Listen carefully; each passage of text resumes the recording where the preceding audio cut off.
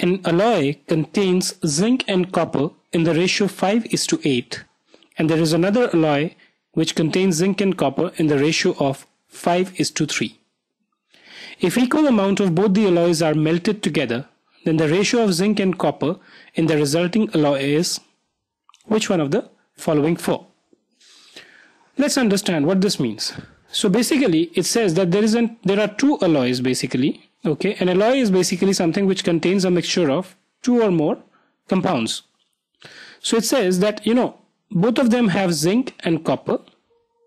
Okay, the ratio in the first alloy is 5:8 for zinc and copper, and the ratio in the second one is for zinc and copper is 5:3. You need to be careful, whenever you get these questions, always notice that if this is zinc and copper, even this is zinc and copper.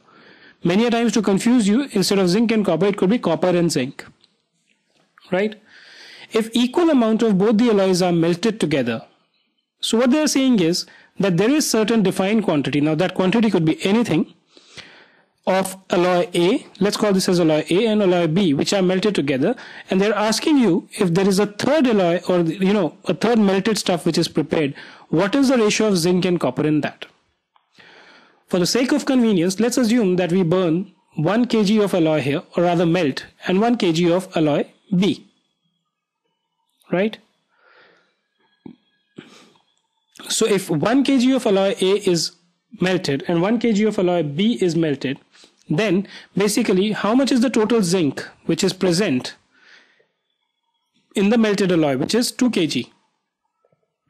So zinc in the first one will be how much? 5:8, or in other words 5 divided by 5 plus 8 into 1 kg, right? This is for A.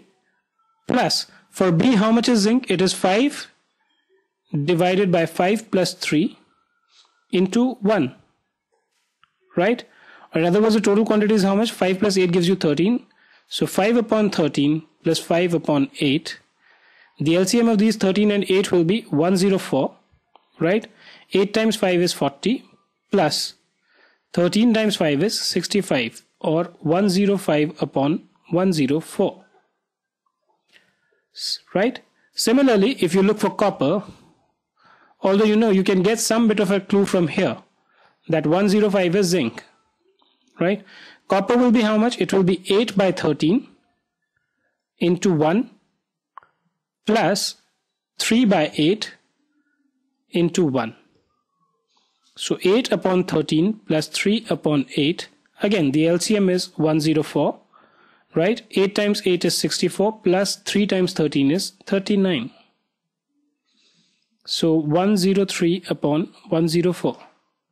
So the ratio of zinc and copper in the melted alloy is how much? It's 105 by 104 is to 103 upon 104.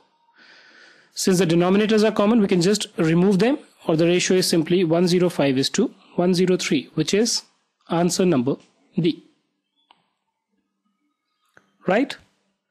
So I've taken these explanation to detail out the case, and understanding to you, you can easily and simply use many other things. Thank you for being with us today.